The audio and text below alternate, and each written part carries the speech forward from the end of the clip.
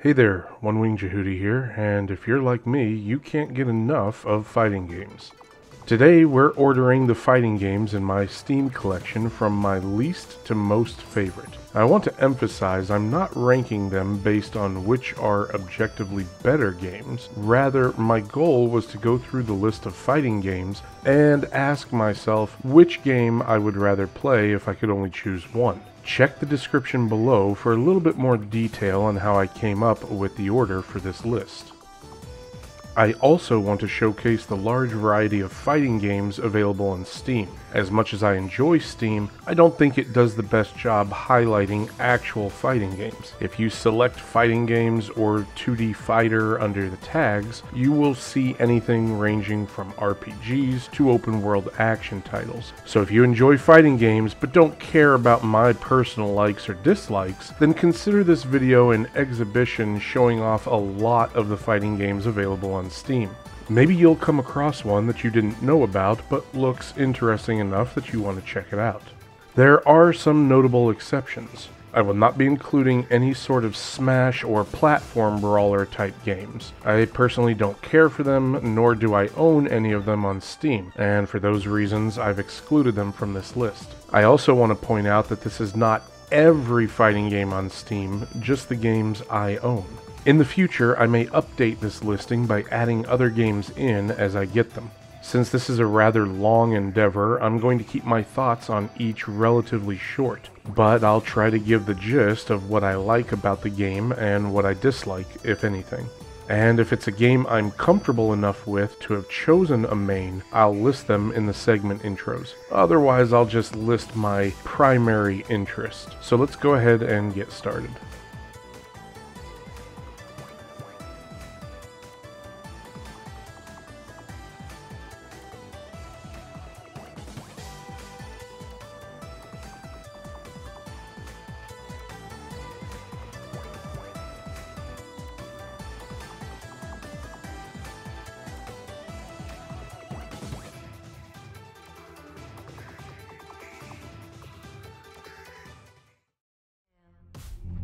Mark located.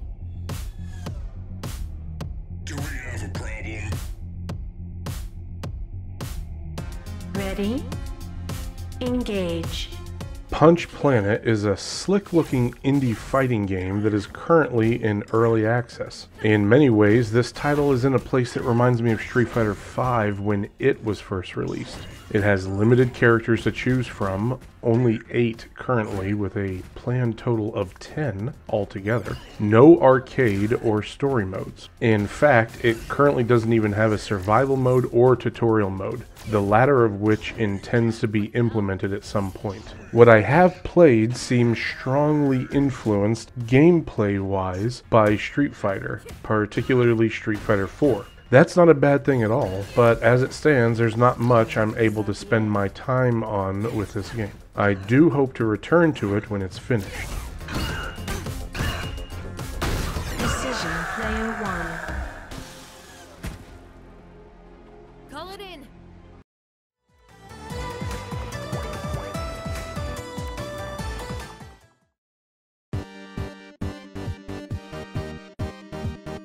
One Strike is a pixelated take on something like Bushido Blade, except when the game calls itself One Strike, it means it. Land one blow on your opponent and the round is over. It's similar to Dive Kick. Simplistic but entertaining, and though it's very low on my list, that doesn't mean it's a bad game.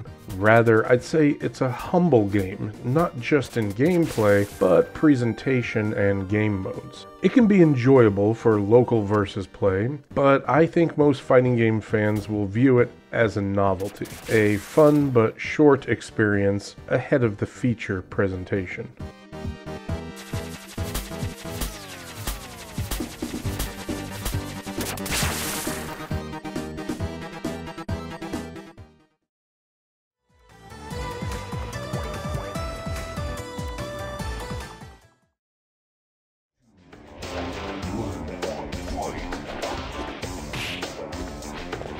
Want a little cheesecake in your diet? Well, Fight Angel Special Edition is the epitome of it. This all-female fighter originally came out around the time of Street Fighter V's abysmal launch, and it promoted itself as the antithesis to the censorship/cancellation movement that seemed to be taking precedent at that time, going so far as to have the clothing tear completely off the characters and wind up destroyed throughout the match. I suppose seeing women literally beat the clothes off each other is every teenage boy's fantasy, but it doesn't change the gameplay, which I find pretty stiff and unmemorable.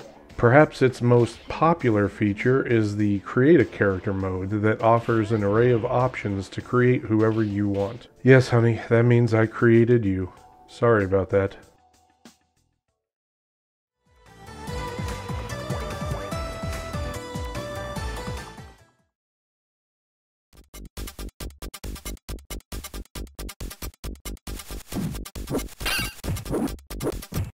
Back in the 90s, when Mortal Kombat was all the rage, of both fans and opponents alike, several companies attempted to capitalize on that fame and create their own fatality-laced fighters. Eternal Champions is one of those. Now, during that time period, I only had a Super Nintendo, but I remember hanging out with a friend across the street who had a Sega Genesis. Where I had Mortal Kombat, the bloodless version distributed on the SNES, and Final Fight 3, he had Streets of Rage 2 and Eternal Champions.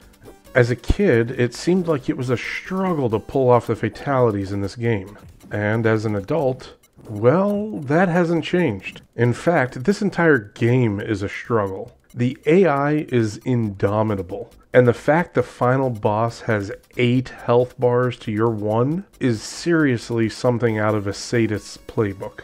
For me, this one is exclusively about nostalgia. On a side note, there's a really interesting documentary piece by YouTuber Matt McMuscles that details the unfortunate history of Eternal Champions. I think it's a really interesting watch, and I'll leave the link in the video description below.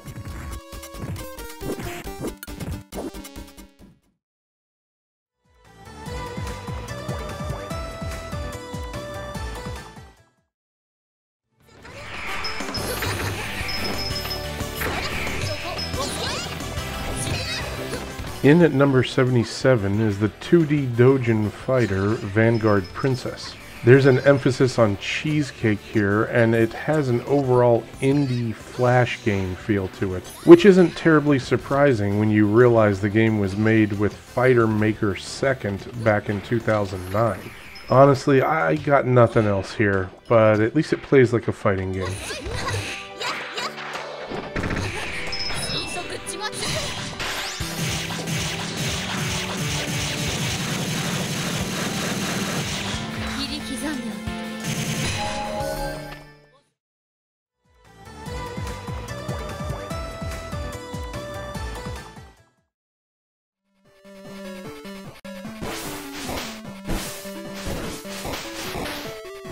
Pocket Rumble reminds me strongly of the Capcom vs. SNK Neo Geo Pocket game, but with original characters. And I like that original content here, both the character designs as well as the music, but this game's AI is all over the place.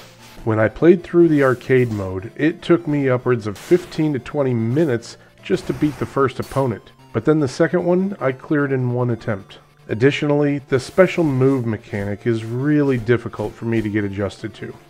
Rather than inputs or charge motions, you generally hold diagonal back, down, or diagonal forward down, and an attack button. While it seems simple enough, this is something I just can't get comfortable with, and the game's AI will be sure to punish you for being even the slightest bit late on any combos. To note, this game is incomplete, lacking the last character that was supposed to be added in by now.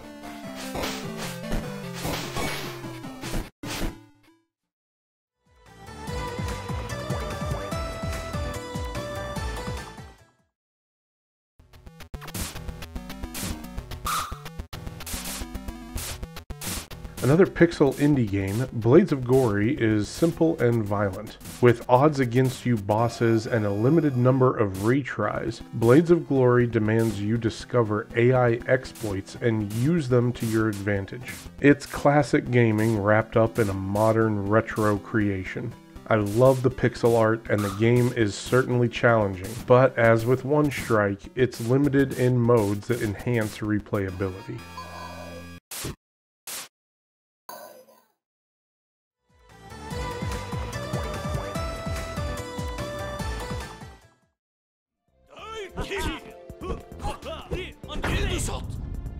Dive Kick's simplicity and lack of game modes keep it low on this list, but its humor and homage to fighting games keeps it off the very bottom.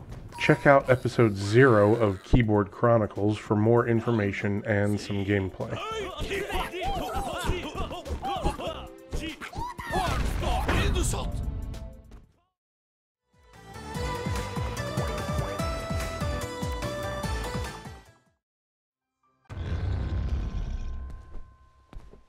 Alright, let's do this.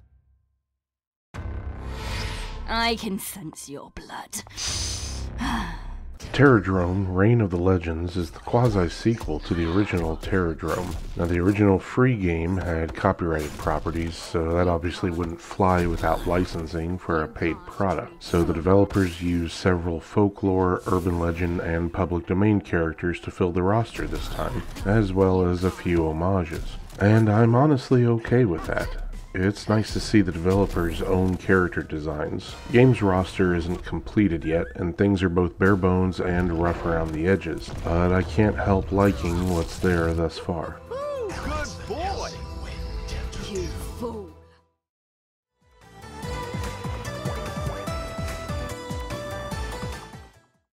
This is coming! Clash of Souls.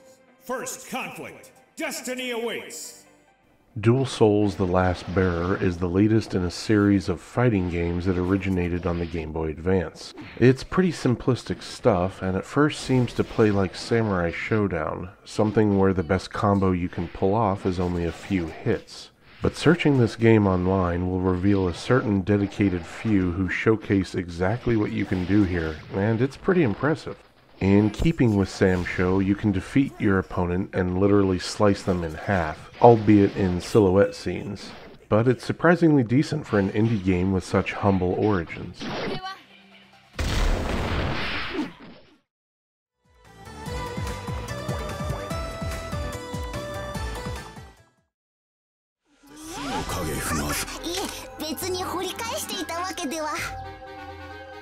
An ArcSys game, Battle Fantasia attempted to play off the popularity of RPGs in Japan by creating a fighting game set in a fantasy medieval setting, complete with labeled health bars and visible number depletion representing taking a hit and damage to your health bar. In addition to this setup, the gameplay was simplified in an effort to not only bring in more players, but also female gamers as well. The game released during the fighting game Dark Age, that time period between Street Fighter III Third Strike and Street Fighter IV, and this game didn't do too well in sales or reviews. While I appreciate the fantasy setting and the included story mode, I'm not terribly interested in the combat system or many of the playable characters. Fun fact though, this game has to have one of the lowest global achievement statistics for a fighting game on Steam. The highest attained achievement, Beat the Arcade Mode Once, only has a 5.9% completion rate. And perhaps this game's biggest claim to fame is that it was the artistic inspiration behind Street Fighter IV.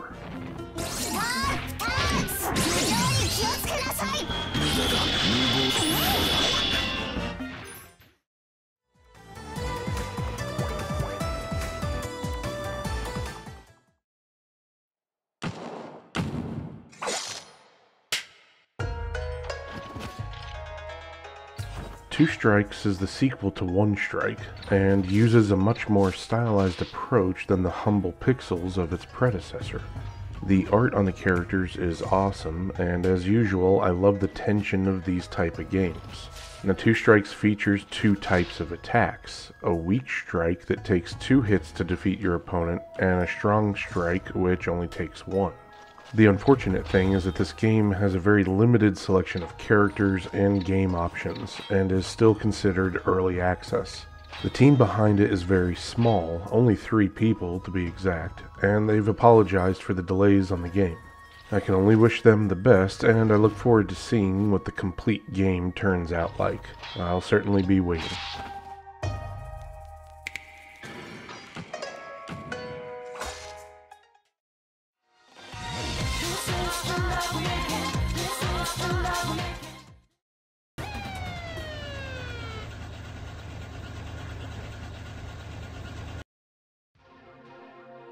An indie fighter whose aesthetics are like a mishmash of the original Street Fighter II and Fatal Fury.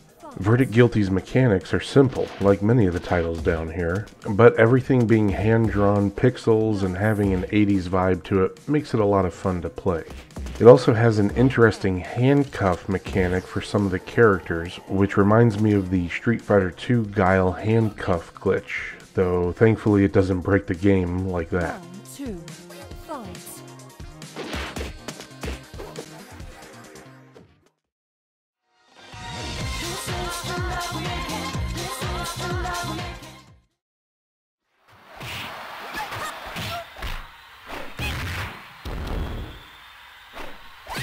The oldest King of Fighters game available on Steam, KOF 97 would rank higher if it were 94 or 95, simply because of Rugal and his laughable dialogue.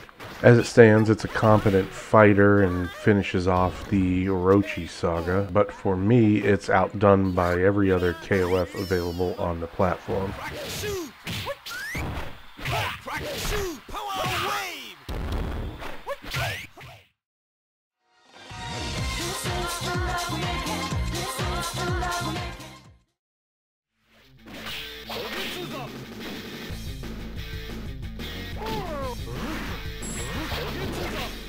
The first collection on the list, Samurai Showdown Neo Geo Collection, features 7 Sam Show games across 5 titles. For me, this game was a novelty. I never played Sam Show growing up, so I didn't have any nostalgia when playing it now.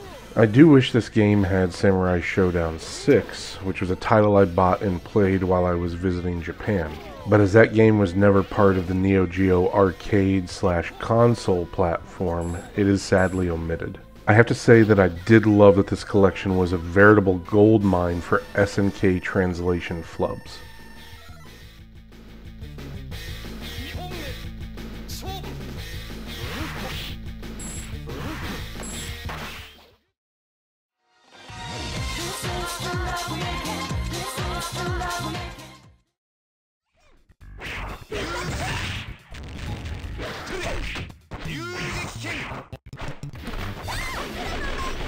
Since it's a dream match, King of Fighters 98 Ultimate does score slightly higher than its predecessor, simply due to the amount of characters you can play with here. But otherwise, there is still yet another 2D KOF game out there that I enjoy more. For what it's worth, this title does seem to be considered the best KOF to date, and most fans would strongly suggest it to new players as an introductory point to the series.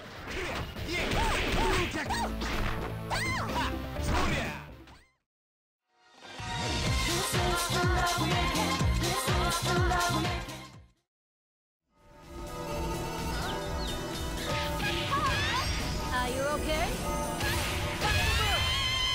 Finish! In 2018, SNK opted to capitalize on the marketability of the King of Fighters female cast and released this out to the public. SNK Heroines Tag Team Frenzy features several of the franchise's mainstays and even a Rule 63 Terry Bogard. But I think the most interesting aspect of this game is that SNK has confirmed it is actually canon to the storyline, nestling between KOF 14 and 15.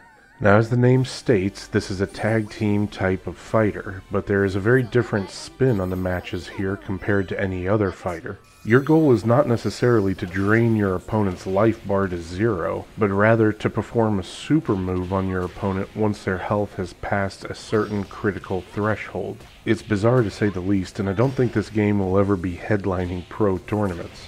In many ways, it's more or less a cheesecake novelty, which, to the game's credit, it doesn't take itself seriously. I think I find myself appreciating SNK's art and the goofy cutscenes more than I do the actual gameplay.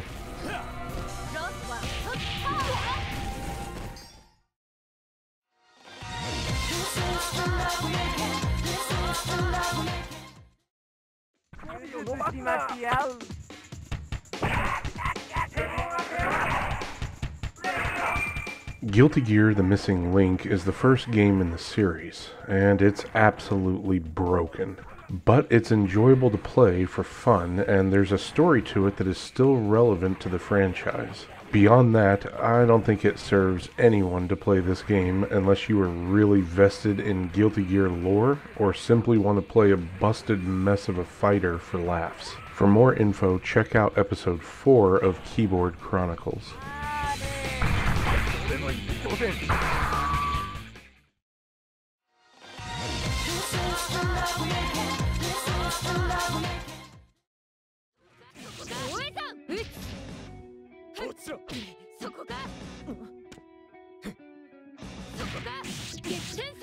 Yatagarasu Attack on Cataclysm isn't a bad fighting game, but a top-down look of the reviews on Steam might lead you to think otherwise. Yatagarasu is a crowd-funded fighting game developed by a very small team, but the game has since been abandoned and is currently missing some of its promised features, including rollback netcode, which was an accomplished stretch goal. Its in-game sprite style reminds me of King of Fighters, and I like the characters I see, although admittedly the user interface seems fairly outdated, and some would no doubt like to see a bigger roster.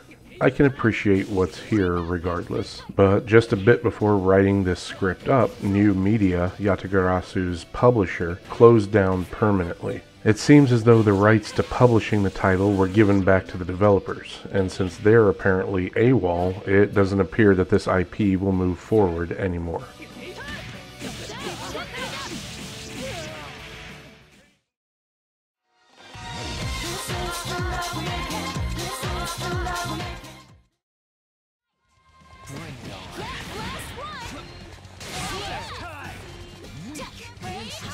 The main BlazBlue games will appear further down on this list, but the first one to appear here is BlazBlue Cross Tag Battle. As denoted by the title, this is a tag fighting game, 2 vs 2, and features characters across a wide variety of fighting games. I think the game looks nice, and if you're a fan of all the other franchises that appear here, many of which are available on Steam, then you'd probably be pretty stoked by this IP. Unfortunately for me, there are very few characters here that I actually gravitate to in their respective series, and that equally applies here.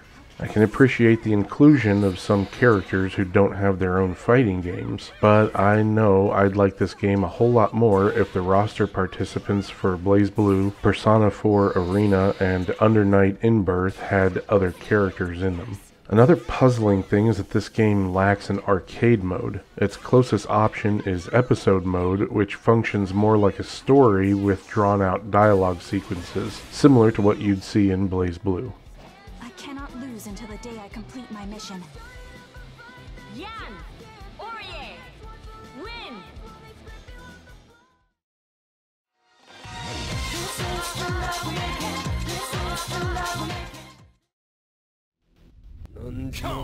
Get serious! Round 1. Fight! Of all of SNK's titles, the Fatal Fury series is my favorite. Geese is a classic villain, and Terry Bogard, Mai Shiranui, Kim Kaplan, and many others are icons of the fighting game genre. Garo, Mark of the Wolves was SNK's response to Street Fighter III, complete with more fluid animation movement, its own parry system, and an almost entirely new cast. It is chronologically the last game in the Fatal Fury series. So as much as I enjoy Fatal Fury, you may be asking why this game is so low on the list. Well, the primary reason is the roster. With the exception of Terry and Rock, I just don't find any of the other characters terribly interesting. I like that the game has callbacks to other fighters from the Fatal Fury universe, but otherwise it just doesn't really do anything for me. I am excited with the news that there will be a sequel, and I hope they fill up the roster not just with Garo characters, but also some throwbacks from Fatal Fury.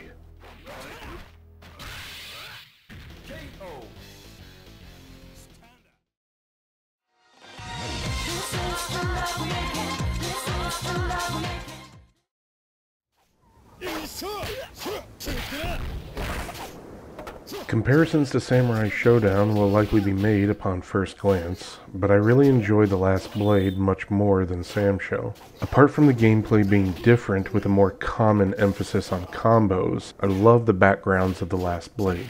There's something about them that really feels like the matches are taking place in Japan around the middle of the 19th century. The characters are diverse without reaching fantasy levels like Samsho, although Shigen arguably tries to push that boundary. But the series still maintains an interesting and otherworldly story, a very common trope for SNK games.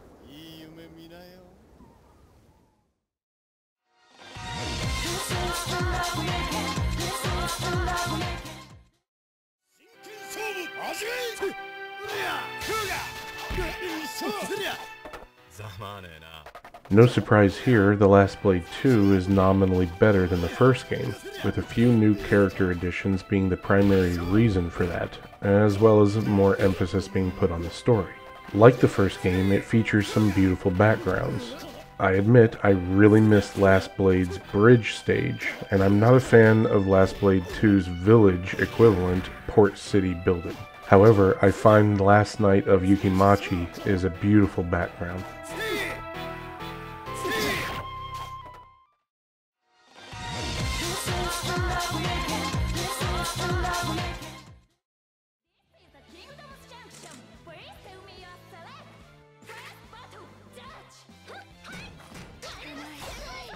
Million Arthur, Arcana Blood is a fighting game made by Square Enix, which guest stars Iori Yagami from King of Fighters.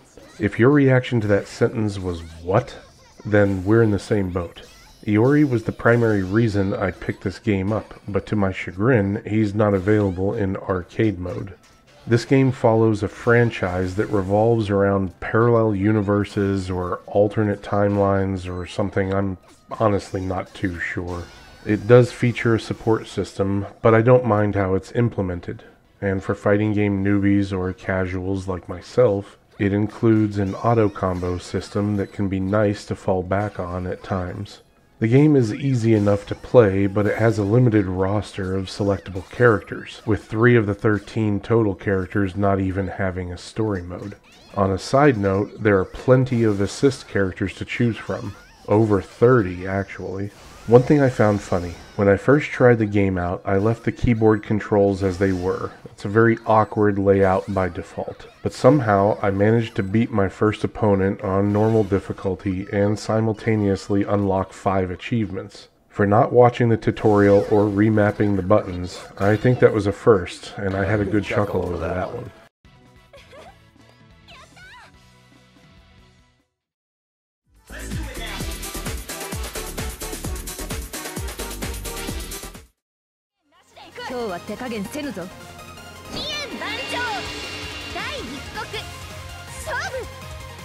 A girl-exclusive fighting game, I was interested in Koihime Enbu due to its loose basing off of the Romance of the Three Kingdoms novel. Apparently the game is also based off a series of adult manga or animation. I'm not entirely sure, and I have no intention of determining it either way. The game itself is enjoyable. It has a somewhat limited fighting system, nestled sort of in between Phantasy Strike and earlier King of Fighters titles, or any other older 4-button fighter. It has a system that prioritizes footsies and ground games, as jump-ins are incredibly unsafe and open up a world of high-damage air juggling combos. But unlike other fighters, the air juggles have a very reasonable learning curve. They're done in the confines of characters having limited movesets, and in this case that's not a bad thing. The game would probably rate higher for me thanks to the mechanics, but a lot of the characters, either in the way they control or their aesthetics, aren't appealing to me.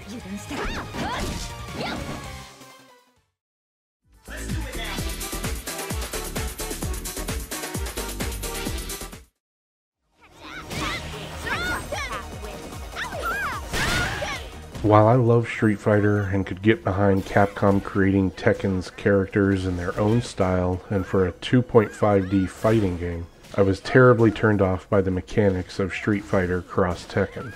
Swapping characters in and out mid-move to extend combos or calling a teammate in to assist was just something that's never appealed to me. On top of that, I despise how a round in Street Fighter Cross Tekken is over when only one of the two selected characters runs out of health. This of course is customary to Tekken's tag match rules. The game is as high as it is because I love seeing the Tekken characters fighting on a 2D plane, and I'm a sucker for fighting game crossovers between major franchises.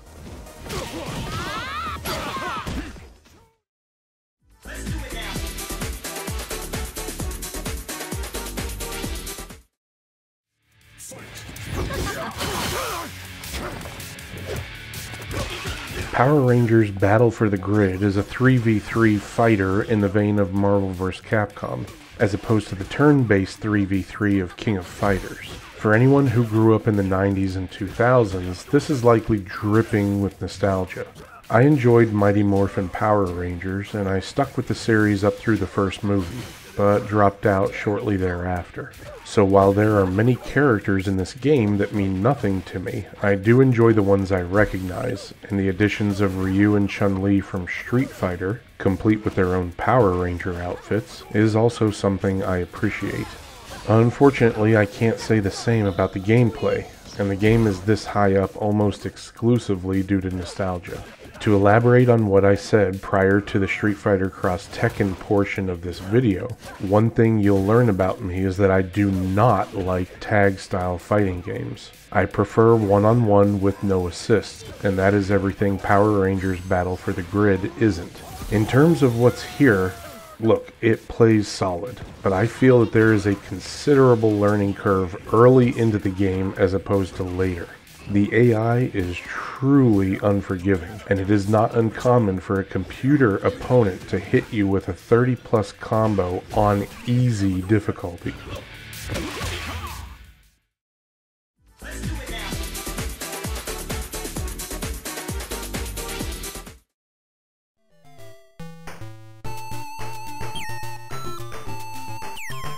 Let's get first things first here. SNK vs. Capcom Match of the Millennium is not where it is because of its fantastic gameplay, beautiful art, or flawless controls. This is a port of a Neo Geo Pocket game. It's fairly limited in its capacity and the controls can be a bit awkward to work around, but I'm a sucker for the Capcom/SNK crossover titles, and that includes this one. It's awesome to hear classic themes in the game, and the throwback to Krauser's chamber with the orchestra playing Mozart was a surprise, to be sure, but a welcome one. I also love the artwork, and seeing M. Bison team up with Geese is just awesome. This probably isn't on any professional fighting game fans' most wanted list, but I couldn't pass it up. Though I do hope that Capcom and SNK can get a deal going to release Capcom vs. SNK 2 on Steam. Please.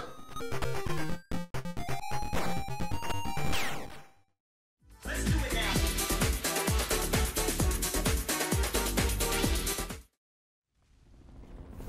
you like to have a match with me? I'll take on whoever wants some of this. The latest game in the Marvel vs. Capcom franchise, Infinite switches things up a bit compared to the previous iterations. While it is still a tag team game, the teams now consist of only 2 characters rather than 3. There are no assist moves like previous games, and instead, the focus is on its active switch tagging system. The X Factor from Marvel vs. Capcom 3 is replaced with the Infinity Stones. Depending on which stone you select, various types of buffs or supports will manifest temporarily. The game also features the auto combo system. I don't think this game is as frantic as the previous Marvel vs. titles, and while I can appreciate that and the helpful auto combos, I think overall the game pales in comparison to its predecessors. The backgrounds seem wholly empty compared to MVC3, and I'm not personally thrilled with the roster. Now this game seems strongly tied to the MCU. A lot of the characters on Marvel's side were involved with the movies, and even have costume designs reminiscent to those found in the films. This isn't a bad thing inherently. It does capitalize on silver screen popularity after all, but there's some really weird limiting going on here. According to the PR at the time, there are no X-Men characters in Marvel vs. Capcom Infinite because, quote, your modern Marvel fan, maybe they don't even remember some of the X-Men characters. Now, I have my gripes related to comic books, superheroes, and both of their directions in the United States. But Marvel fans not knowing who Cyclops, Wolverine, Magneto, or Storm are, I don't think we've fallen that far. Not yet, anyway.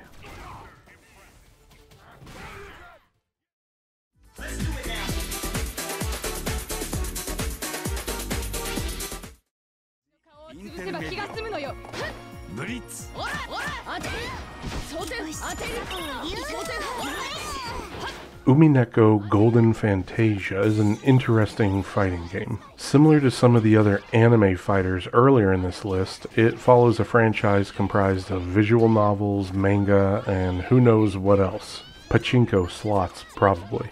As for the story, I can't even begin to describe it, and probably barely understood a fraction of what I read on it. But it seems to involve alternate timelines, Oedipus Rex levels of tragedy and death. Lots and lots of death, particularly characters dying repeatedly. Golden Fantasia seems rooted in the core premise of Umineko, but veers off on its own story. But honestly, the most striking thing about this title is its setting. Taking place predominantly in and around a family mansion, the whole thing reminds me of Clue, 13 Dead End Drive, or Agatha Christie's And Then There Were None.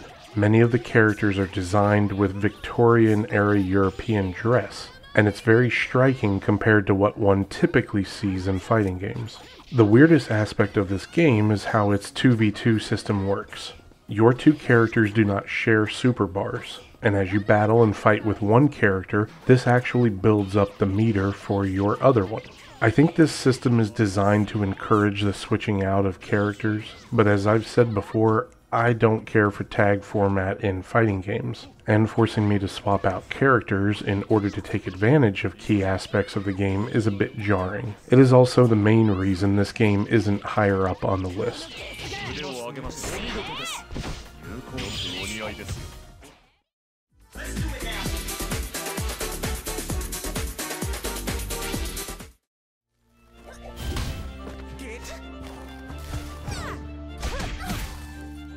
Them's Fightin' Herds is what came about from a My Little Pony Friendship is Magic fan game after Hasbro issued a cease and desist. The team was contacted shortly after by the Friendship is Magic creator Lauren Faust, who offered to create a new cast of hoofed mammals for an original IP fighting game, and thus Them's Fightin' Herds was born.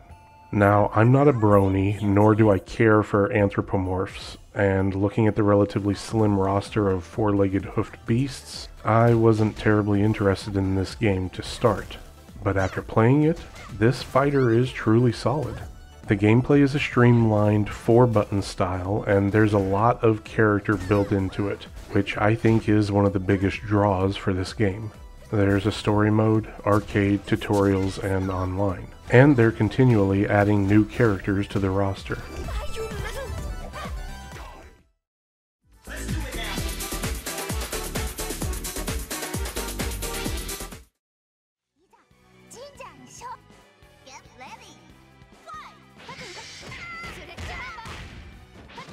A 2D fighting game mashing up characters across the Nitro Plus visual novel and game universes, Nitro Plus Blaster's Heroine's Infinite Duel actually plays pretty smoothly.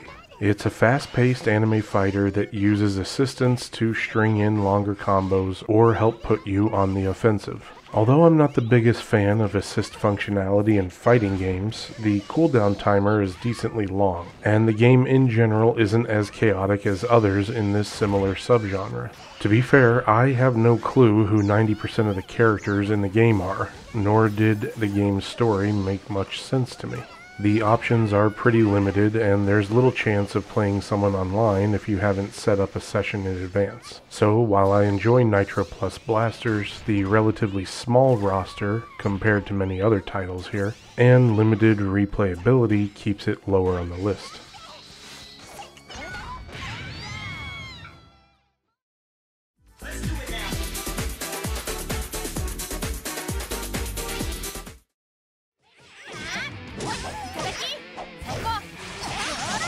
If you thought Yori Yagami in a Square Enix fighting game about a bunch of different characters named Arthur was weird, wait till you play this one. Blade Strangers is from developer Studio Seizensen and is more or less a mishmash of characters from their other franchises, as well as guest characters including Shovel Knight and Isaac from The Binding of Isaac. The graphics are nice, and the game was simple enough to get into. Sadly, I'm not too familiar with virtually any of the fighters in this game, so when my character, the cute and totally normal-looking Kawase, suddenly whipped out 2 kitchen blades and began sadistically knifing her opponent laying on the ground.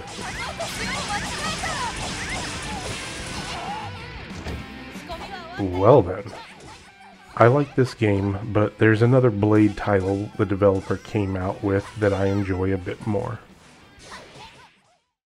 He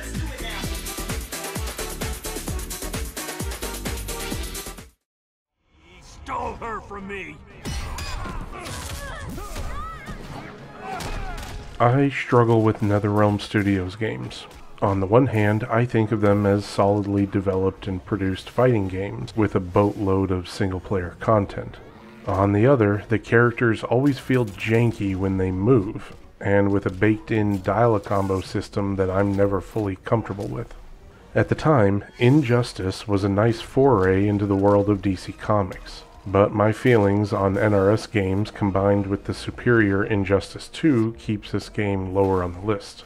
The game isn't even installed on my computer at the time of recording and writing this, so you're getting the official trailer for the gameplay in the background. Trust me, it's far better than anything I would have done in-game.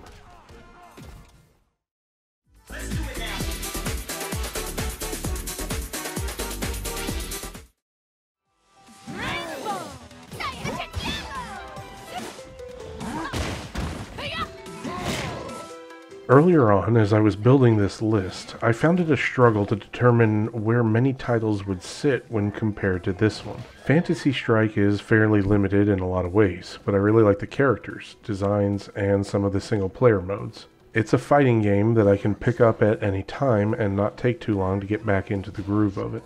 Episode 2 of Keyboard Chronicles is all about this game, and I still think it's a great introduction to playing fighting games on a keyboard.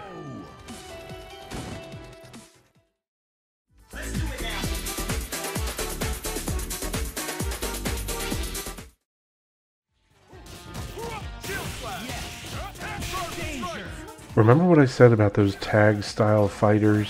Well, this proves it. I've never been able to get into the gameplay of the Marvel collab games, whether it be Marvel vs. Capcom or X-Men vs. Street Fighter. The frenetic, fast-paced action combined with team management and abundance of assists is, quite honestly, too much for me to handle or try to adapt to.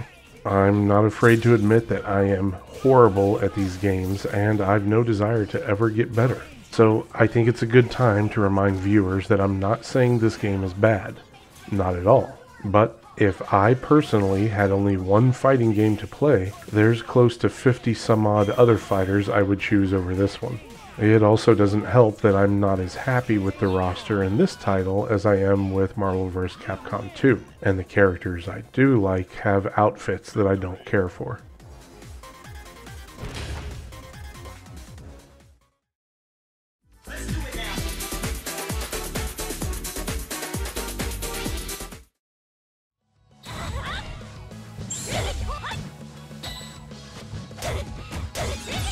Fighting EX Layer is a game which brings back the original characters from the Street Fighter EX 3D games and gives them their own title. Developer Arika designed both the Street Fighter EX series as well as their own original title, Fighting Layer, back in the late 90s and up through 2000. The gameplay in Fighting EX Layer is a bit difficult to get into if you aren't very comfortable with fighting games, but it honestly plays a lot better than I thought it would. I enjoy the character designs, and overall I was pleasantly surprised with it.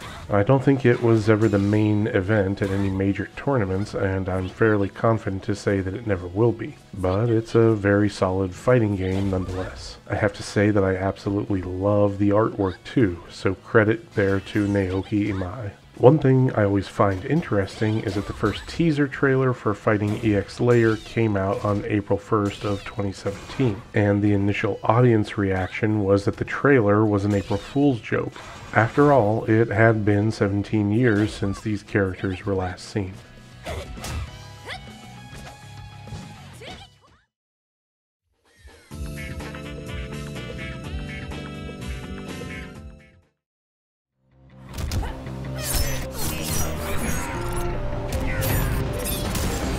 Hey look, another NRS game that isn't installed on my computer. Well, looks like more trailers for you. Probably my least favorite of the MK titles available on Steam, I remember thinking how it had the heart of Mortal Kombat, but not the soul. There is definitely something different between Mortal Kombat 9 and Mortal Kombat 10, and it's not just 10's superior graphics. The game seemed to take itself more seriously than previous versions, and I don't think I've disliked so many new characters in a fighting game this much since Street Fighter 3.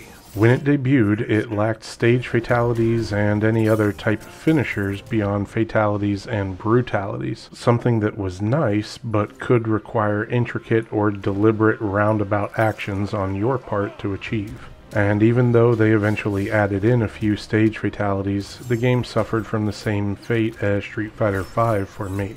By the time it became a finished product, the bad taste it left prior had already encouraged me to move on.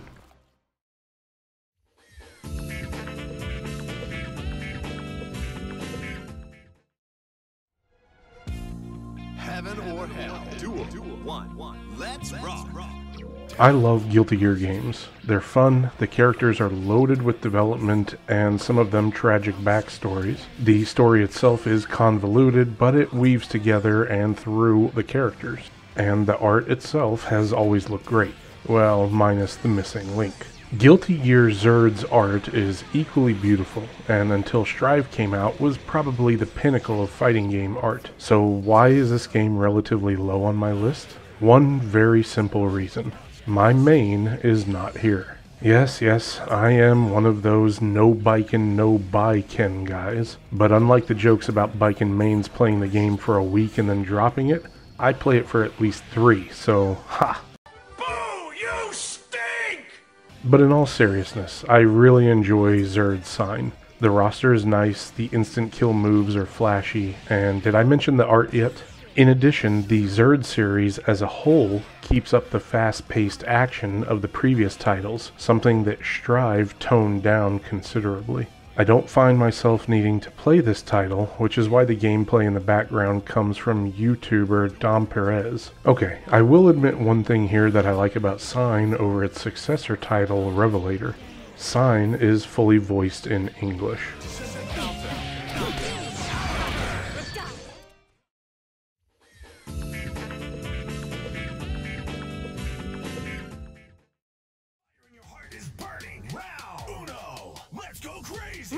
Phantom Breaker Omnia is an anime fighter.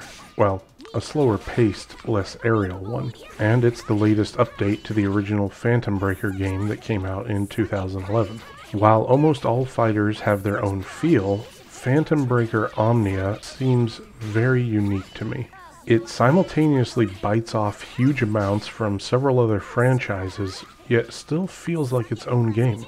And I don't think I've ever seen a fighter so clash-heavy.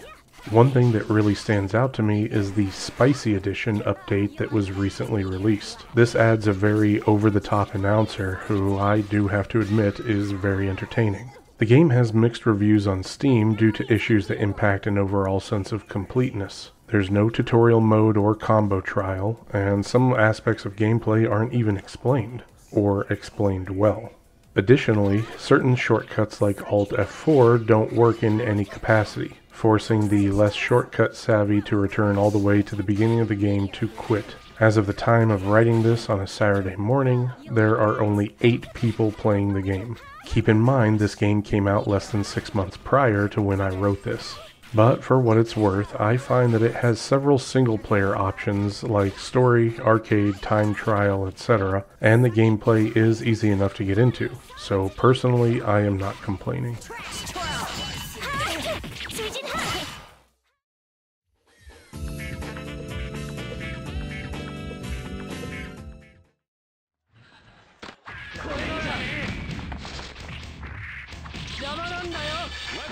When I first wrote this list up, Guilty Gear Isuka was actually at the bottom of the list. I remember buying it on the PS2 shortly after playing X2 Number Reload on the Xbox, and boy was I sorely disappointed.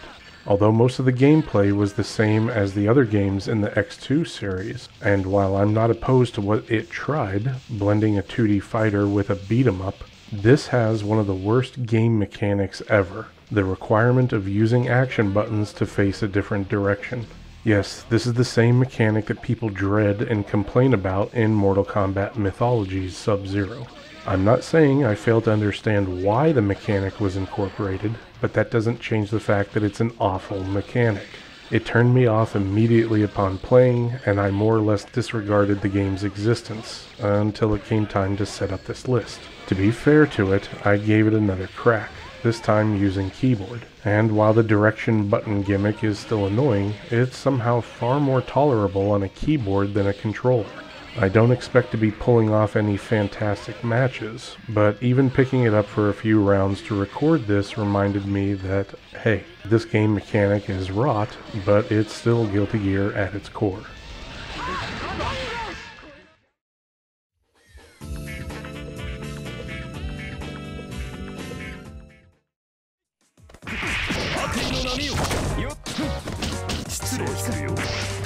What is the deal with anime fighters and their titles? Am I right?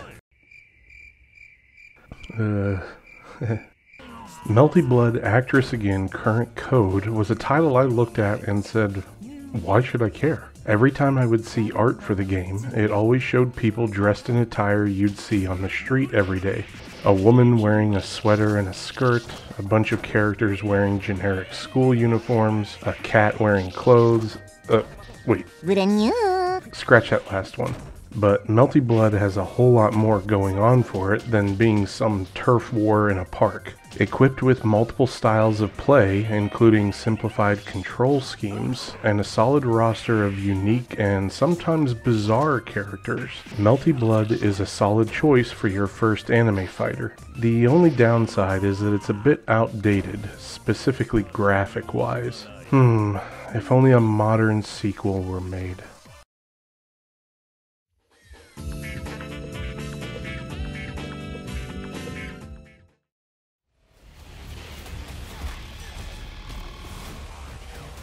A little higher up than its predecessor, Injustice 2 is a game that I like better than the first, but every issue I have with NRS games is still here. I'm also not the biggest fan of the redesigns for many of the characters. The armored look has never done anything for me.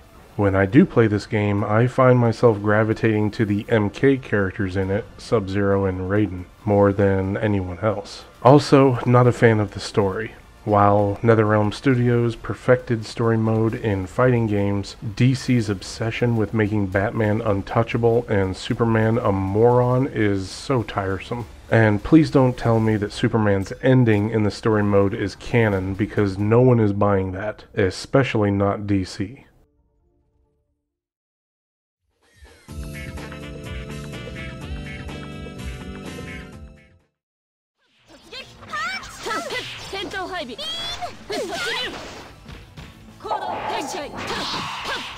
I remember back in 2008 when the first Arcana Heart game was released on the PlayStation 2 in North America.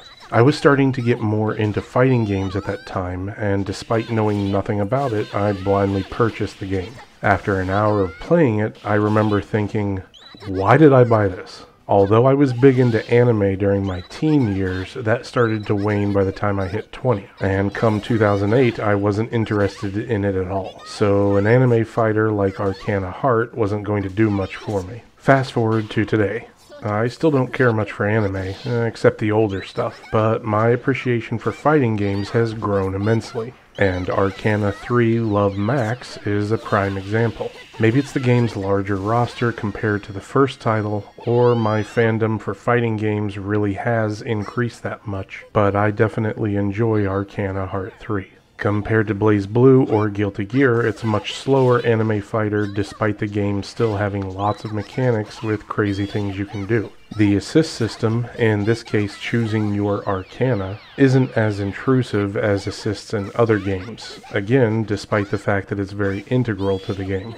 In short, I don't know if I've ever seen a fighting game as intricate and systematically loaded, yet at the same time also very unobtrusive. So yeah. A series I once thought was uninteresting is quite the opposite.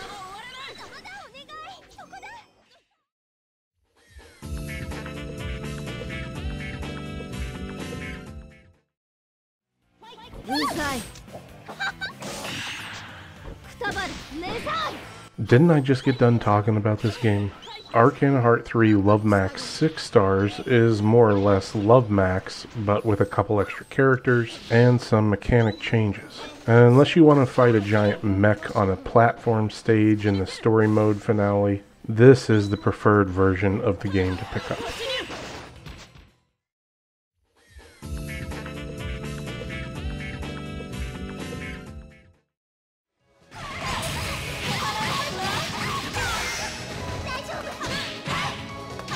Let's get this out of the way first. KOF 13's sprite artwork is awesome. Some of the characters look a bit oddly proportioned, but as a sucker for sprites, I was more focused on how detailed and fluid everything looked. That being said, I remember being underwhelmed when I bought and played this game. Maybe it was because of not being a die-hard SNK fan, but I remember not playing this title for very long. What also could have impacted that was Street Fighter IV's release, a game that, spoiler alert, is going to be much farther along on this list. Almost any title coming directly behind that one in my playlist would have had a difficult time competing for my appreciation.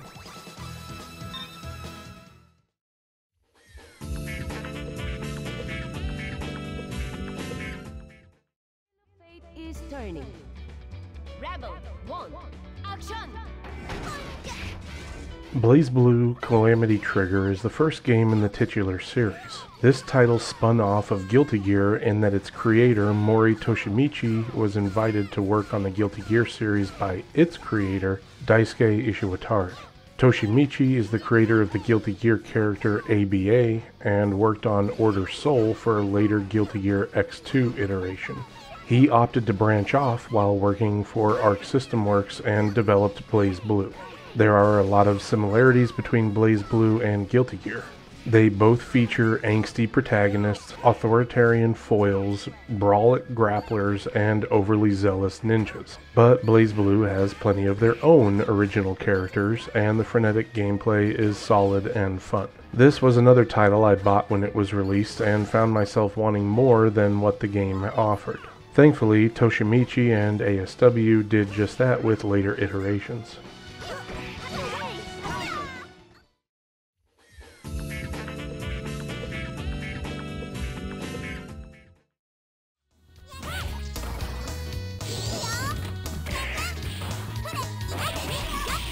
A recent release of a collection of older games, Capcom Fighting Collection presents the arcade versions of the Darkstalkers series, Hyper Street Fighter 2, Pocket Fighter, Red Earth, Cyberbots, and Super Puzzle Fighter 2 Turbo. While it's nice to have all the games in here, including their Japanese versions, I think the real draws to this collection are the Darkstalkers series and Red Earth. In terms of single player, it's relatively limited. There's only the arcade mode and training modes available, but considering how many games are in this collection and how many characters you can play across the board, it'll take some time to beat the game with everyone. I will say it's a shame that the game seems to have died off incredibly fast. During its first week of release, the game had 800 plus concurrent players, but it's tanked to less than 100 as of the middle of October 2022.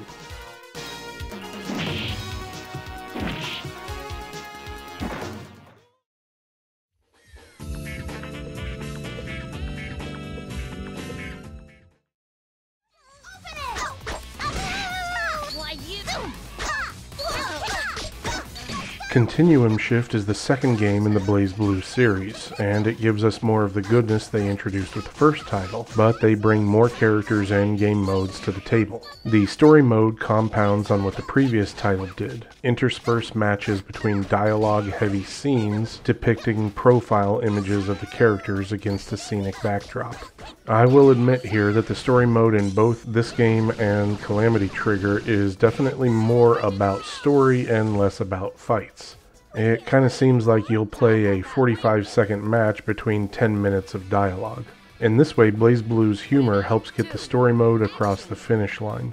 And on that note, I do find the English dub very solid for the BlazBlue games.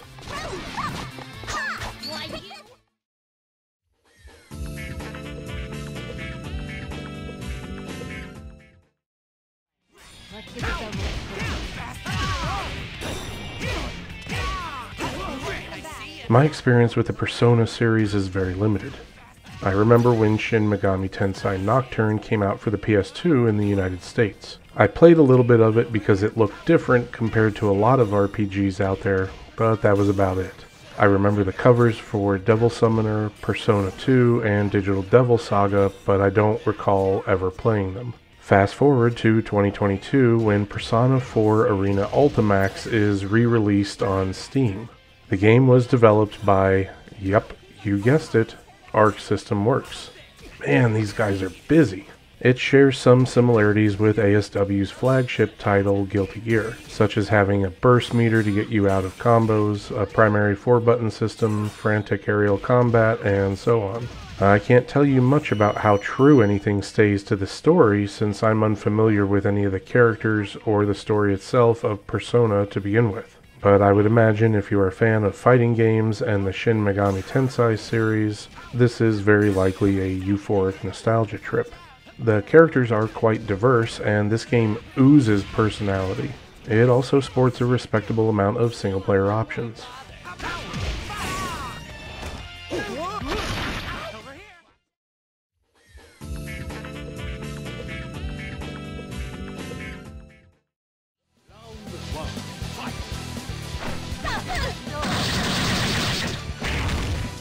Considering the entire franchise isn't available on Steam, and the story, even when there is one, is nearly impossible to connect or complete, I think KOF 2002 is the best of the pixelated 2D era.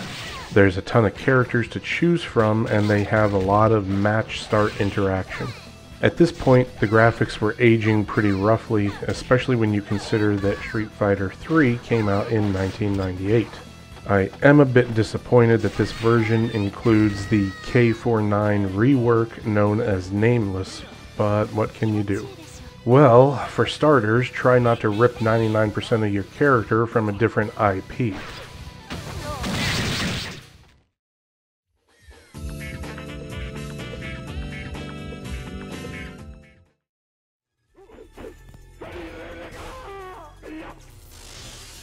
Mortal Kombat 1, 2, and Ultimate MK3 are available on this arcade collection on Steam. This is the nostalgia piece in my collection, as Mortal Kombat 1 was my first fighting game. I spent hours with it on the SNES, my fragile 8-year-old mind trying desperately to avoid being knocked into the pit by the computer. On the playground during recess or in the yard at home, I would race around with other kids, all of us pretending to be characters from the franchise. And for what it's worth, none of us ever got injured or actually tried to rip someone else's head off. I remember watching the movie on VHS in the furnished basement of my childhood home. Mortal Kombat was virtually everything when it came to fighting games for me as a child, so it's nice to have these games available for play, even if the AI is progressively nightmarish.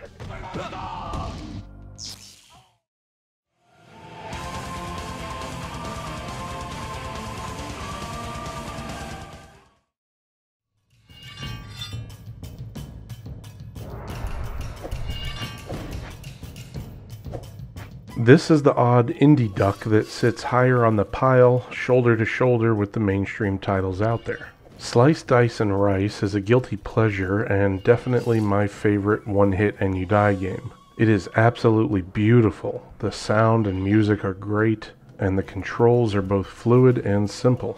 Yet somehow the matches can still be downright tense.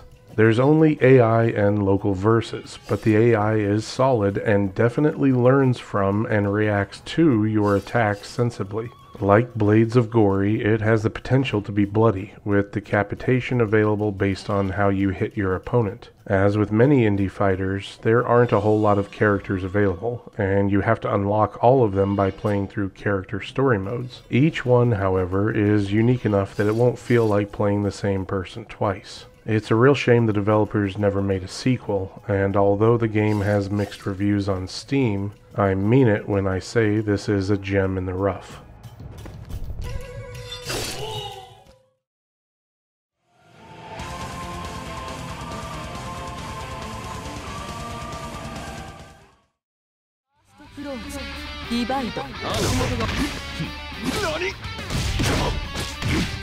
Yeah, I don't know how to pronounce that title either. Thankfully, you don't have to in order to enjoy this anime fighter. Under Night in Birth has some fantastic sprite art, a bevy of differing characters, and an absolute ton of gameplay. Honestly, this game isn't higher on the list for only one reason. There is an absolute boatload of game mechanics to this thing. From special cancels called Crosscast Veil Off, to a resource bar called the Grind Grid, the powered up Vorpal State, concentration and chain shifts / chain shift cancels, Grind Break, and Smart Steer, which is a simple combo system that can be used in the middle of a normal combo to spit out moves that otherwise wouldn't link, and also don't normally correlate to the button being pressed. As wowed as I am with this game, there is absolutely no way my simple brain can handle all these different game mechanics on top of the standard ones visible in most fighters. But that doesn't mean I can't enjoy it nonetheless. I just won't be winning any Under Night tournaments. Not that I'd win any fighting game tournaments anyway, or even place in one.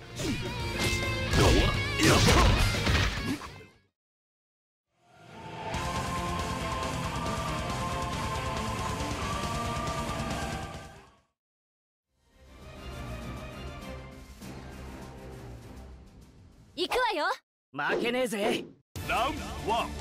Fight! Remember several games back a title named Blade Strangers? Well, welcome to Studio Saizensen's other fighting game on Steam. Blade Arcus features characters from across the Sega-published Shining video game series. Since I didn't have a Sega console growing up, I first became aware of the series with Shining Tears on the PS2. Emphasis on aware, as I still didn't play the series. For anyone who has, though, you'll likely find yourself right at home here.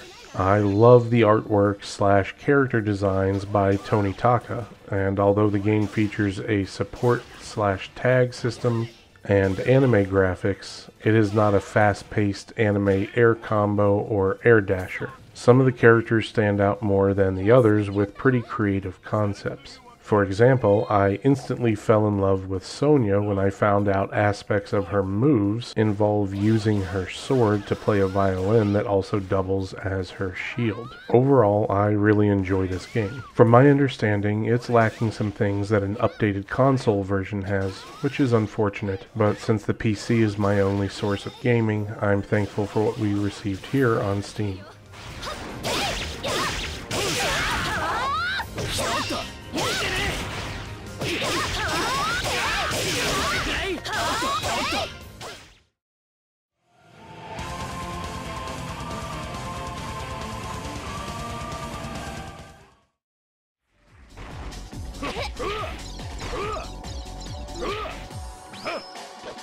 Chaos Code reminds me of everything I enjoy about Under Night In-Birth, but without the head-spinning amount of game mechanics. This game is an absolute treat. The characters are wide-ranging from generic hero to insane oddball and everything in between. Also, the main antagonist fights with morbid-looking, well, they're called sacrificial dolls according to the wiki, but they straight up look like tortured human beings. I always enjoy villains being painfully villainous. This game also seems to have a lot of references or homages to all sorts of things. In one of the stage backgrounds, you can see Bob Ross painting clear as day. One of the playable characters is actually a brother and sister teamed named Kate and Sith, and another character has a move that turns their opponent into an off-putting version of Michelangelo's David statue. All of this just adds charm to the game, and really this is something worth checking out. To note, a long-awaited sequel is moving forward again after one of the game's creators, Michael Lynn, passed away several years ago. I sincerely hope his brother Mickey has had proper time to grieve, and I'm happy to learn he's ready to move forward on the title once more. I do hope that Arc System Works will pick up the sequel and release it to Steam once it's ready.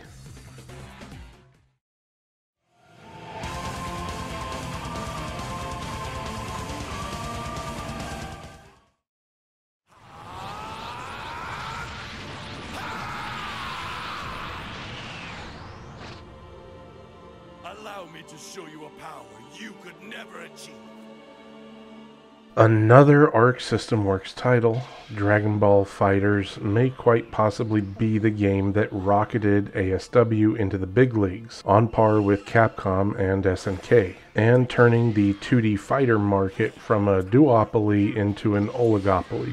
For as much as Guilty Gear is ASW's flagship series, and regardless of how beautiful Zerd looked, Dragon Ball FighterZ raked in the sales, and understandably so. If you're a fan of Akira Toriyama's Dragon Ball franchise, you can't go wrong with FighterZ. The game brings its IP back to the 2.5D environment of the early Budokai games, before Tenkaichi turned everything into an arena fighter. The graphics look fantastic, the moves are crazy, the gameplay is lightning fast, and ASW just did a great job all around. If you want a Dragon Ball game, I don't think you'll find a better one than this. As you may have guessed, the game isn't as close to the #1 spot as it might appear it should be, but that's simply because of my dislike for tag fighters turning its ugly head once more.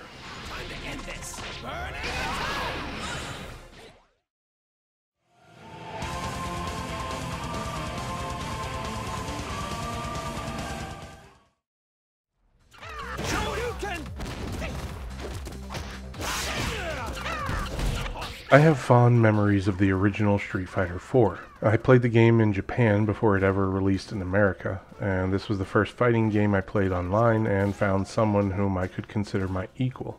We played dozens and dozens of matches, with our win-loss record almost always hovering around the 50-50 mark. If you search my name on YouTube, you may be able to even find a few of the old matches that were uploaded years and years ago. Now, I admit the game is outdone by its expansions, which boast more maps, a bigger roster, and an additional ultra move for everyone. But there was just something fantastic about this game when it first debuted. Unlocking additional console exclusive characters only to be challenged by Akuma and then Goken, but I don't really talk about that guy and what he did to Street Fighter's story. Yeah, this game is one of my all-time favorites, and I think a worthy successor to Street Fighter 2 and Alpha 3. From a practical standpoint, Ultra Street Fighter 4 has so much more in it that it has to be higher up, but vanilla Street Fighter 4 will always hold a spot in my heart.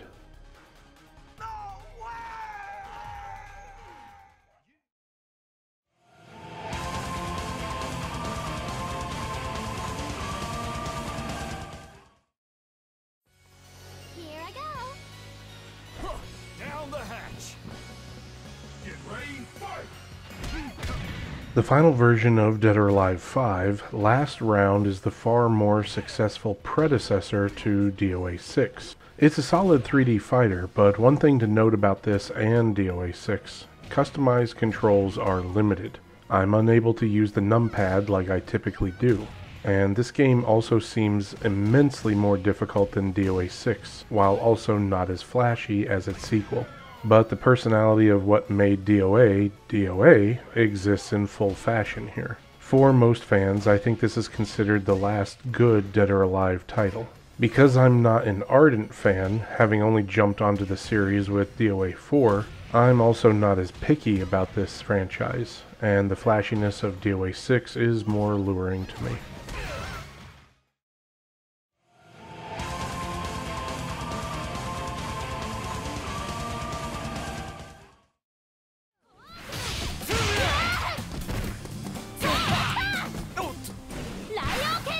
I enjoyed KOF 14 more than 13, despite it being a fairly bare-bones dive into 2.5D from SNK. Characters are all pretty smooth, and considering this game came out months after Street Fighter V, the 3D does look a bit outdated. In addition, there's a sort of childish look to the characters' faces, as if they attempted an anime style on them, especially the women. One of the most notable changes to compare and see this easily with is Mai Shiranui. Compare her face in KOF 14 to what would eventually come down the pipe with KOF 15. What I do appreciate is the drawn endings for the teams, and the fact that this game has some characters I like which have thus far been omitted from King of Fighters 15.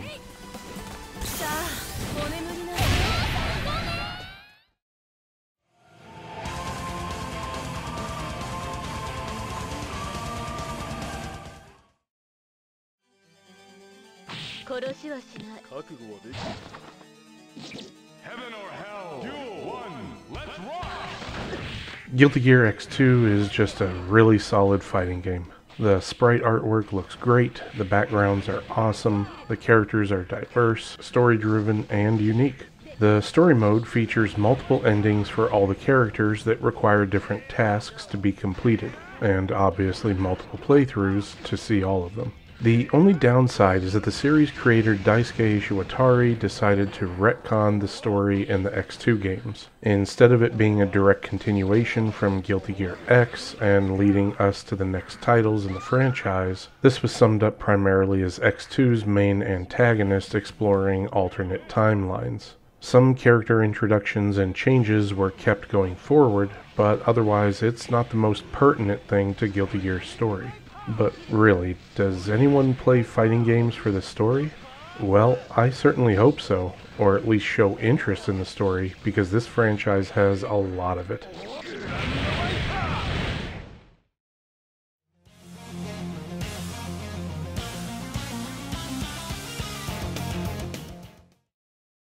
wheel of fate is turning. Rebel 1, action!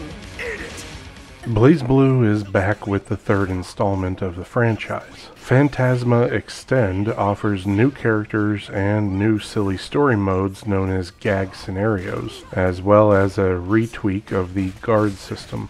At this point, you'll either know if you like the franchise or hate it, so you won't be surprised with this latest game. Something notable is that this is the last game in the core franchise that has an English dub. For me, this is very unfortunate, as I love hearing the English voices for this series, especially Taokaka's.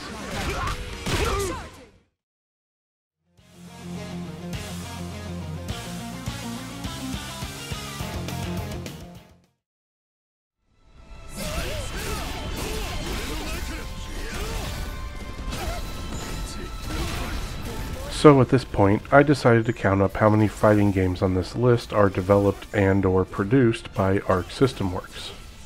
22.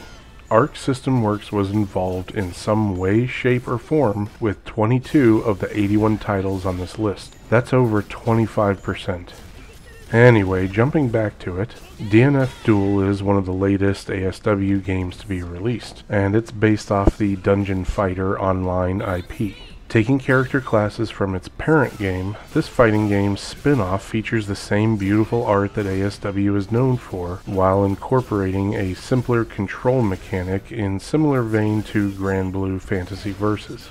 Players can perform special moves by pressing one direction and an action button, or they can input the special move using standard motion inputs. EX special moves require the use of a magic bar, which gradually fills back up over time. I don't think this is a bad game, but it seems like I'm in the minority here. The game has a brutal, mostly negative rating from the latest reviews metric, and a mixed rating at the full aggregate. I think a lot of this stems from a perceived lack of support from the developers, as well as complaints related to the MSRP, with some even arguing the game should have been free, sharing the business model of its parent IP.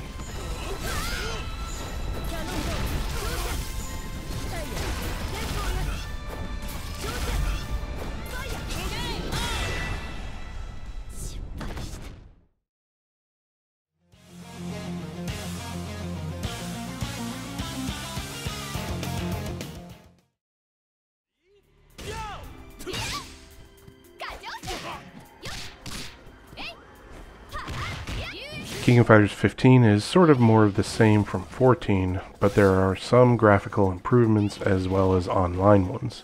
Indeed, the characters do look better compared to 14, and overall I would rather play this one.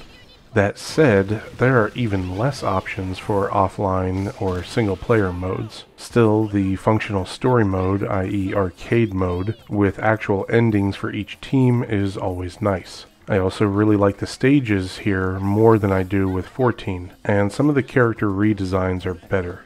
Black Suit Geese, for example, is pretty awesome. I would probably put this game higher on my list, but it's truly crippled by the limited amount of single-player options.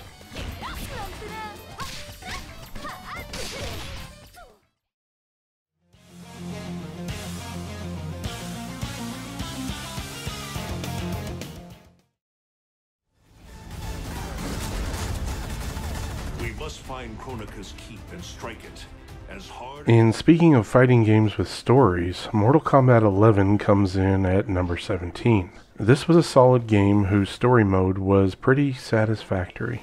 I think NRS did a great job with it, and there are quite a lot of single-player options here to enjoy. The game looks wonderful, and there's an absolute huge amount of characters to choose from. Although it took a while to include things like friendships, the game did feel more like Mortal Kombat than its predecessor. As with all of NetherRealm Studios games, there's a jarring stiffness to the character movement on the 2D plane that never allows me to feel completely comfortable, but there's no denying this is a strong title in the franchise.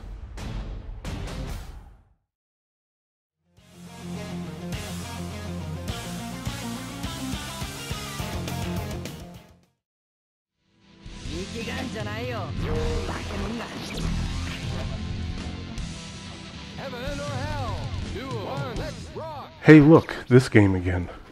Well, almost. Accent Core Plus R is the definitive version of Guilty Gear X2, but it includes the character ABA, who, by the way, is my friend Quattro's favorite character. Shout out to you, Quattro. The game gives you the option of playing the various versions of X2, as there were tweaks and changes made to the game over each iteration. If you want the classic sprite version of Guilty Gear, this is your go-to. It's still very solid in its own right, despite its age, graphical appearance, and probably being outdone by the Zerd series in almost every way.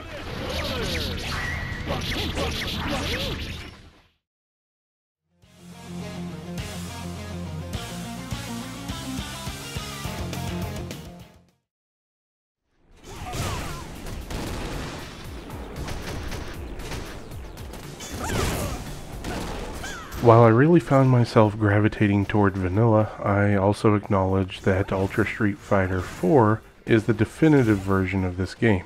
It is the most complete and with the most replayability, and as such it's higher up on the list. But I have noticed a few things that are pretty annoying. Ultra's arcade mode seems to always pick the same opponents and stages, and I get tired of seeing the same faces over and over.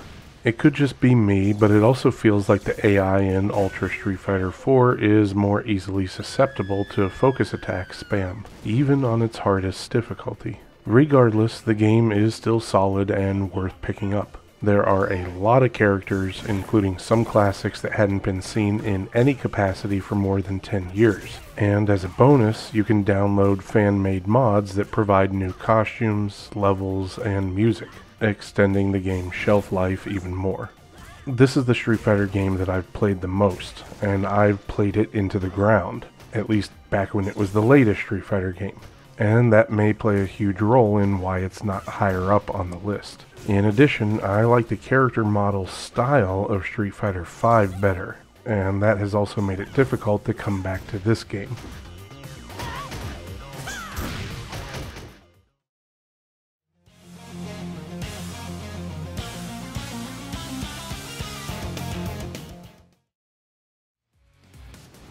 Let's see how strong you are.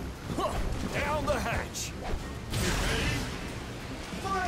The Dead or Alive franchise is no stranger to controversy, but the latest in the series, Dead or Alive 6, may have finally met its match, and at the cost of the death of the franchise. Starting up DOA 6 doesn't provide any clues. The game looks nice, the gameplay is pretty well the same as it has been in the previous versions, but with a few additions such as finishing moves. Apart from the Koei Tecmo DLC model, which is, flood a game with DLC totaling over several $100s, the heaviest criticism seems to be that the game withdrew its cheesecake visual appeal.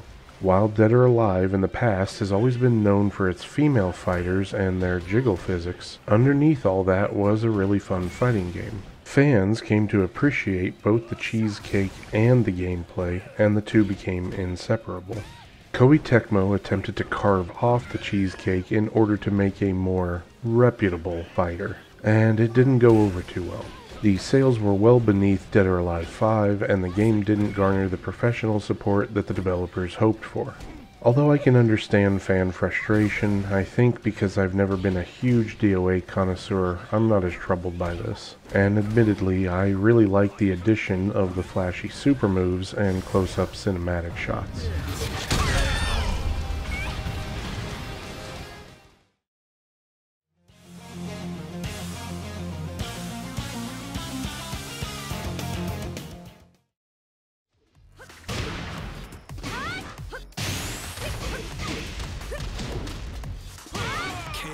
I am not a Tekken player. Although I've known about the franchise since at least Tekken 3, I never played a single game until Tekken 7.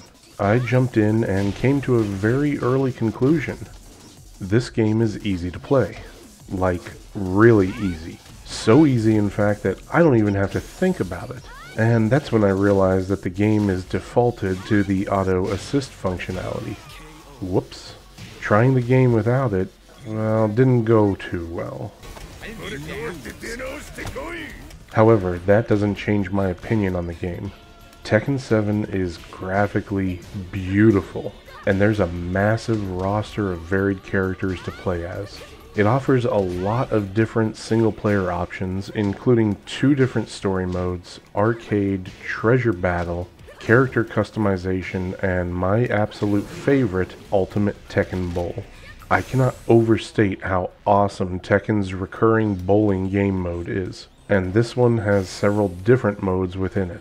Overall, Tekken 7 is a game that gives players a lot to chew through. Perhaps if I give the game more attention, I'll appreciate everything available in here. But even as an outsider to the series, it's pretty clear to see there is a lot of content for the single player.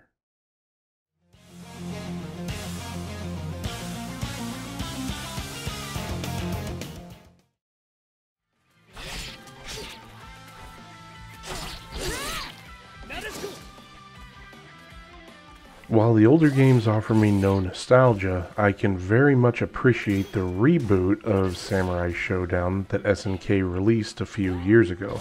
The game is interesting to me in that the gameplay itself is much slower and perhaps more intense, and the levels and music follow this concept. Although the gameplay isn't a one-hit kill game like some of the others on the list, the tension seems equally palpable. The slower pace is in direct conflict with many of the fighting games out there, and it's a nice alternative to the air-dashing 20-hit whirlwind fighters. As a major bonus for myself, SNK's decision to include Guilty Gear's Baiken was absolutely perfect. And there is some beautiful art in this game that I find myself drawn to often.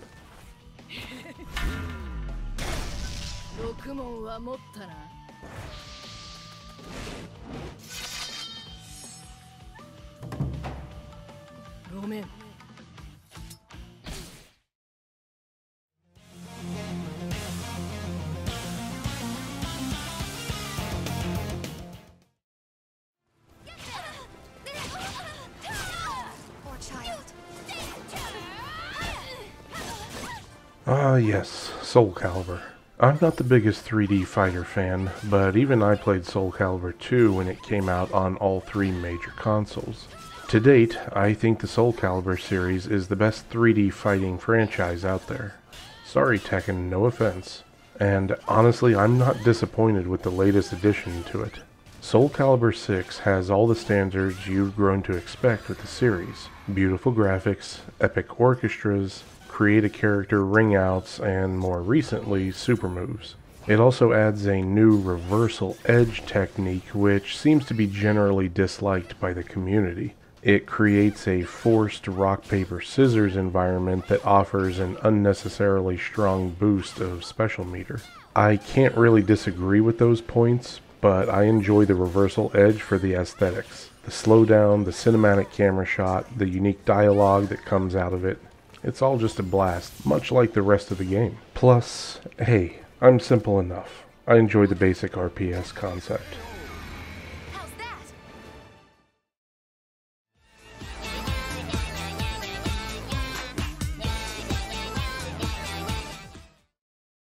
Open your magic circuit. Fight. そこまでよ。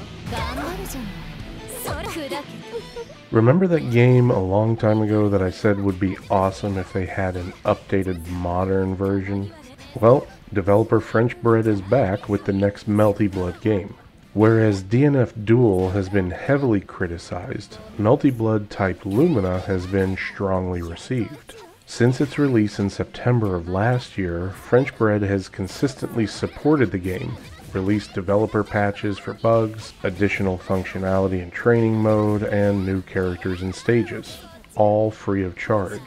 This game capitalizes on the strengths of its predecessor while bringing the 2D sprites into the present decade. Everything looks solid, the developer seems to be in step with a lot of the fan base, especially after hearing the pleas to include NecoArc in the game. And overall, I'm really excited to see what else is going to come down the line for this title.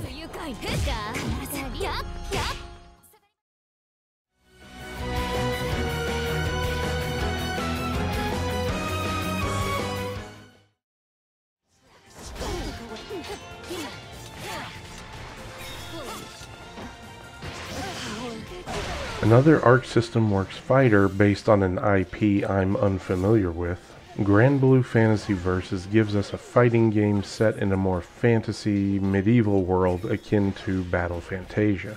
The characters are diverse and colorful, and as is the common theme with ASW, the art looks fantastic. The game also features an RPG story mode that is vastly different to anything I've seen in other fighting games. Notably, the base game as of right now is only $20, but that does omit 13 characters who are DLC, leaving you with just 12, one of which is more or less a unique twist on picking random select. Overall, I like the aesthetic of the game, and the characters seem to be more diverse than DNF Duel, which is a game I often equate to this one given the special move mechanics, developer, and backdrop.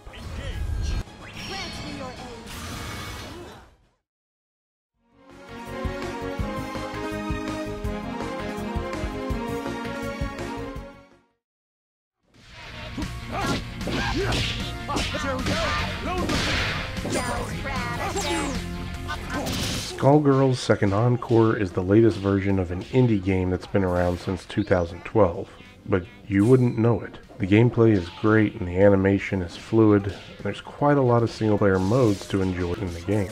The team has gone through a lot over the years, and one could truly say that this game has been a labor of love. Speaking of which, I love Alex Ahad's art style, and I'm sad to hear that he's no longer a part of the development team. Out of all the games in my list, this is probably number one for the I wish I could play this game better category.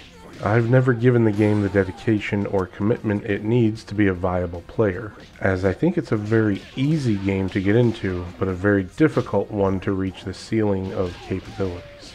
I think about the video by Sajurf on YouTube showing someone connecting a Touch of Death 66-hit combo off a single Beowulf grab, and I think to myself, yeah, guess I'll stick with my 3-hit combos.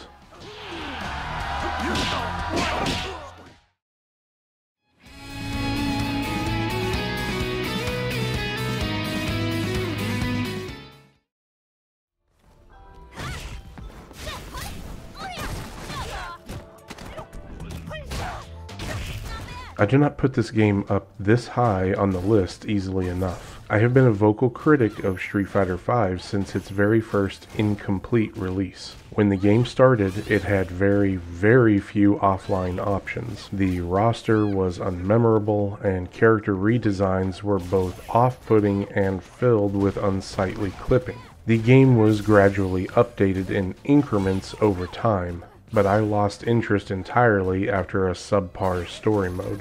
Fast forward to 2022 and the game is finally complete. All characters have been added in, a large arcade mode is now available, and Street Fighter V is packed with move challenges and extra battles. As a bonus for me, it also brought back my favorite Final Fight 3 character, someone I haven't thought about for decades. And as typical for a Street Fighter title, the gameplay itself feels smooth. Yet, I still have my complaints. The unsightly clipping has never been dealt with, and arcade mode's endings leave a lot to be desired. Honestly, I think the game is probably as high up on the list as it is because I've played very little of it comparatively, so a lot of the added characters and modes still feel fresh. I've heard that Capcom has learned from their mistakes and intends to release a more complete base game with Street Fighter VI. Only time will tell, I suppose, but as it stands, now that Street Fighter V is a complete game, I do find myself enjoying the resumption of play all these years later.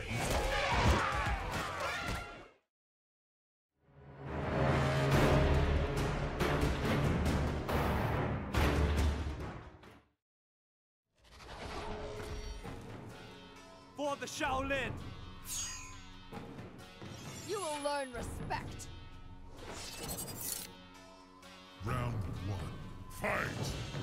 Also known as Mortal Kombat 9, this is hands down my favorite Mortal Kombat game. Although the graphics don't compare to 11, and there's a lot of criticism regarding the female anatomy here, this game was a delightful tribute to the Mortal Kombat games I grew up playing. I feel that this is also the title where NRS perfected the fighting game story mode, and with the babalities and stage fatalities available from the get-go, it felt like an old-school Mortal Kombat game, right up there with all the characters having the same aerial punches and kicks. The Challenge Tower provided a worthwhile time spend for single players, as did the other game modes. Mortal Kombat Complete Edition is one of the best. It's bloody, violent, and humorous without taking itself as seriously as the later games did. I mean, come on. What other game in the franchise are you going to hear Shang Tsung demand Shao Kahn not unload his children on him?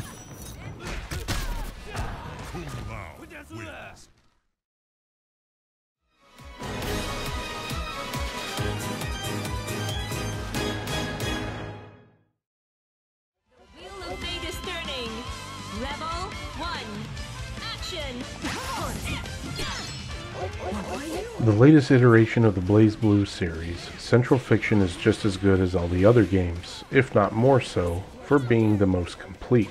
There are several types of game modes and a lot of characters to play as. My only major gripe with this game is that it did not receive an English dub. For many who prefer the original language, this means nothing. But as I mentioned in the previous BlazBlue record, I always enjoyed the English voices, particularly Taokaka. Not having that here is a big disappointment for me. Now, some kind soul did take it upon himself to create a mod for the game which converts as much of the dialogue to English as possible, but this is strictly related to in-match moments. Unfortunately, even if ASW decided to dub it, or dub the next game in the series, should one ever come out, my beloved Taokaka would need a new voice actress, as her original one passed away a year ago. Everything you expect in BlazBlue is here. So if you're a fan of the series, there's no reason to ignore this title.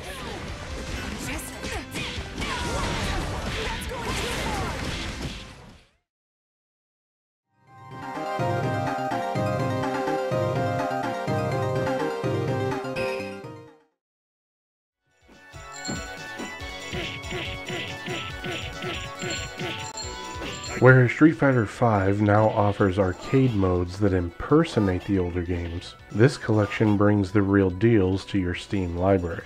Packed with every core Street Fighter game, starting with the original and all the way up through Third Strike, this is one of my favorite collections on Steam. With so many titles to choose from, and an AI that is oftentimes relentlessly cheap, you'll be spending quite some time making your way through all these. This is more of a nostalgia trip than anything modern. Only a handful of these games have a training mode in them, and I've heard some gripes related to these ports. So relatively speaking, there's not a whole lot to do besides online and getting your backside handed to you by the computer. But when it comes to these older titles, I think that's good enough. It's not like the games are a walk in the park on the hardest settings, or in some cases, even the easiest ones.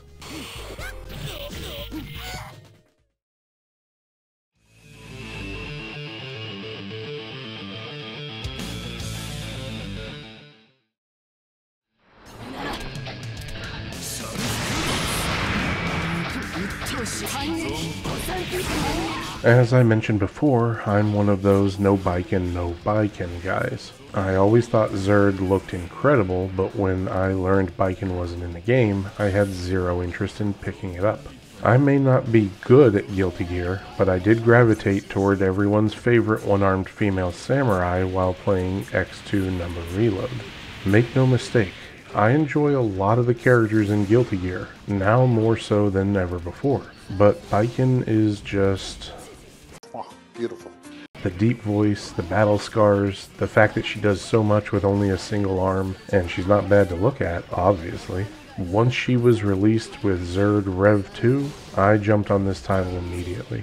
This game combines the modern visuals with the frenetic pace that described the Guilty Gear series up until Strive. For the old style of Guilty Gear games, I think this is the best. There's a robust roster, those beautiful graphics that I always talk about, a 6-hour anime shoveled into the story mode, flashy instant kills, and so much more. It's honestly a shame that Strive doesn't have half the content that Zerd Rev 2 does.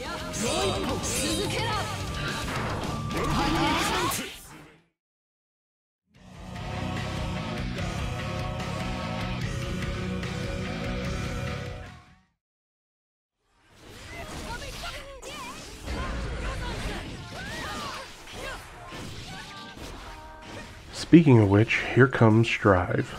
Apart from the developers somehow making an even more gorgeous fighting game, this title slowed the gameplay down. While it still has air dashing and air combos, the damage has been increased and combo potential decreased. Instant kills have been removed, and unfortunately, so have a lot of the single-player game modes that existed in the previous titles. I really like what's here though.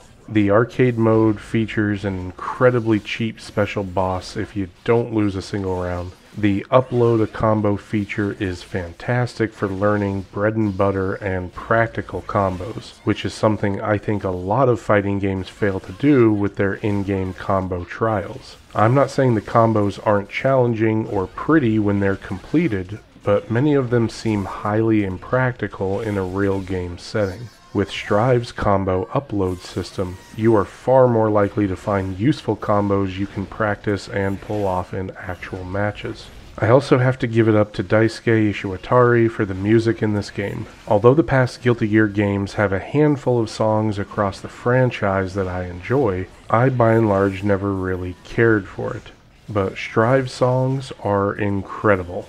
The lyrics that are added to every song really push the songs into the stratosphere. I mean, come on. Knowing the song Let Me Carve Your Way is about Zato 1's struggles across the series, how can you not feel emotional with its climactic final minute and a half? I also appreciate the slower gameplay of Strive compared to its predecessors. Now, I understand why there are some people who genuinely dislike Strive's directional shift, and I don't blame them. At the same time, the decision was done to garner a larger fan base, and that seems to have been successful. Strive had one of the best PC launches for a fighting game to date, and its sales figures in general appear to be vastly better than Zerd's. I do hope that we'll get some more single-player content at some point. I don't think that's likely, and maybe I'm a fool taking the role of a silly clown, but what can I say? I embrace the wounded soul. Okay, that's enough of that.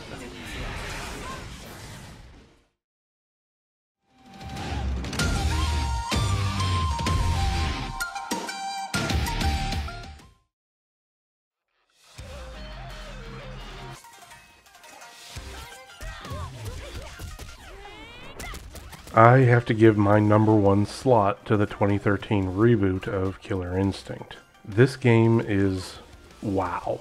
There's a lot of content to hold over a single-player gamer, plenty of characters to play through, fantastic visuals, and a combat system that is actually pretty easy to grasp, and made even easier with the built-in assist functionality. On top of that, this game legitimately sounds like you're playing in an arcade. Whether it's with headphones, speakers, or surround sound, the attacks, music, the announcer, it all blends together beautifully to sound straight out of old Chinatown fare.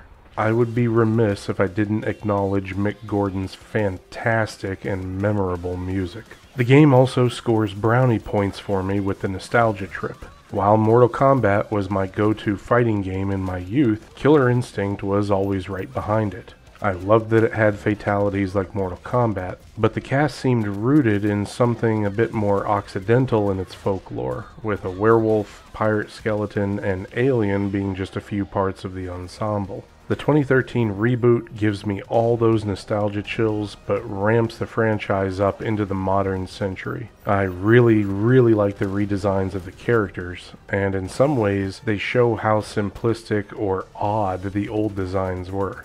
On a side note, I have to say that I'm surprised this game turned out as well as I think it did, considering the developer changes that occurred throughout. I would genuinely love a sequel, and while rumors abound about one being in development from NetherRealm to Bandai Namco and Enway, for now I can safely say I thoroughly enjoyed the 2013 reboot, which still plays fantastically almost a decade later.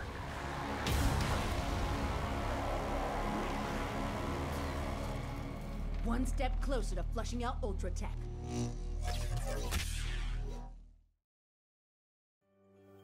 So we finally reached the end of this list. If you sat through this entire thing and my boring, cheesy, low-quality mic work, I want to say thank you. I really appreciate it, and I hope that this list offered you at least 1 or 2 glimpses into some titles you didn't know exist, but are interested in checking out. So, as always, have a good night, and I'll see you all next time.